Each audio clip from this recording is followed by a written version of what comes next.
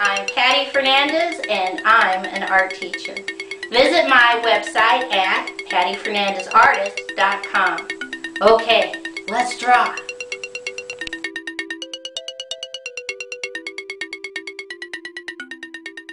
Today's project is how to draw the phases of the moon.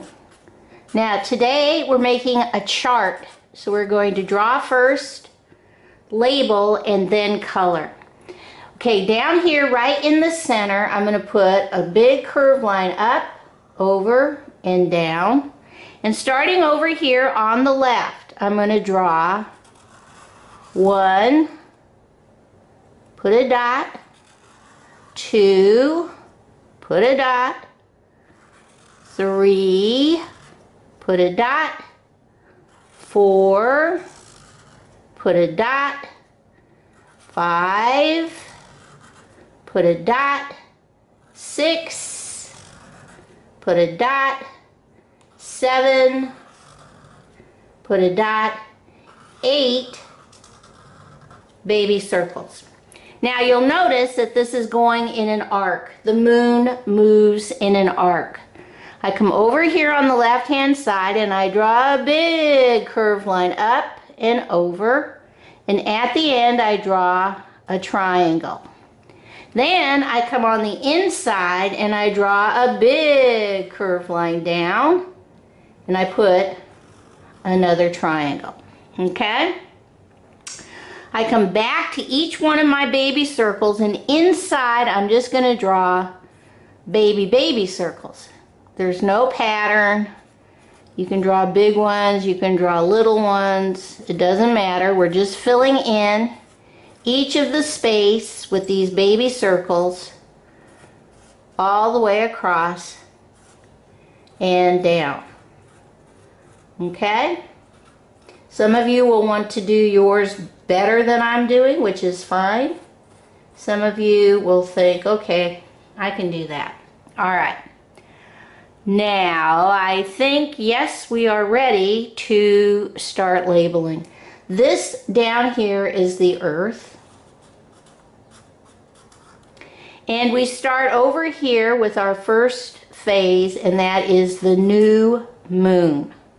We come up and we label this the crescent moon.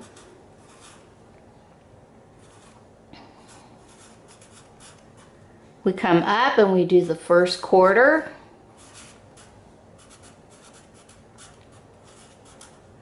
We come up again, and this is the gibbous. Now, when we are going from the new moon going up, that is the waxing moon. Okay? You're getting to see more and more of the actual moon. Once we hit this phase, this is the full moon. And the full moon now begins the downward arc, and that is called the waning moons. I should say waning phases. And they go exactly like we just had. After the full moon, now we have the gibbous. Then we have the last quarter. And then we end with the crescent. When you talk about these phases going up, you would say, oh, the waxing crescent, the waxing first quarter, the waxing gibbous. Then you hit the full. Coming down, you're hitting the waning gibbous, the waning last quarter, and the waning crescent. Okay, now we're going to come back, and inside the crescent moon, starting here, we're just going to draw a curved line and connect. First quarter goes straight down, connect. Gibbous comes on the left hand side with a sliver. Full moon we leave alone. Now we go the opposite. Gibbous now coming on the waning moon, we draw a crescent going, curved line going down. Last quarter we do a straight line going down.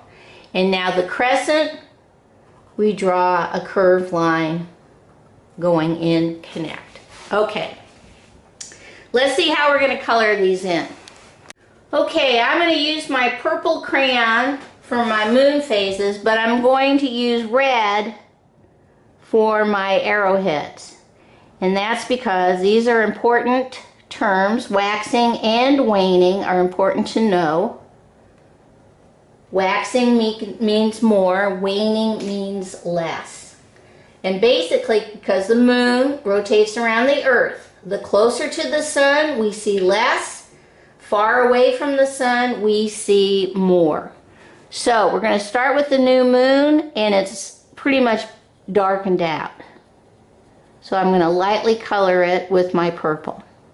Then I come up to the crescent, and I'm starting to have that darker part of the moon phase break through with this crescent of the white of the moon showing.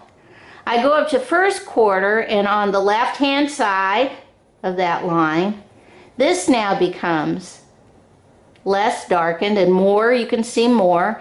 And then when I get to gibbous, the little sliver is almost gone, and we're starting to see more of the moon, because then boom, we hit the full moon and you see the whole entire part of it. Now going back down, waning, we're going to do the opposite. So gibbous, whereas on this side was colored in, now we color in the opposite side. This becomes gibbous. You still can see. Last quarter we color the right hand side, and crescent we color this section. And as it moves its way over to new, you're going to come back with a whole colored moon phase. Okay, let's see what this looks like all colored in. Okay, here's my phases of the moon all colored in. Because this is a chart, you want to emphasize your actual labeling and the actual phases of the moon. So I wouldn't put stars or rockets or aliens in there quite yet. Okay, bye-bye.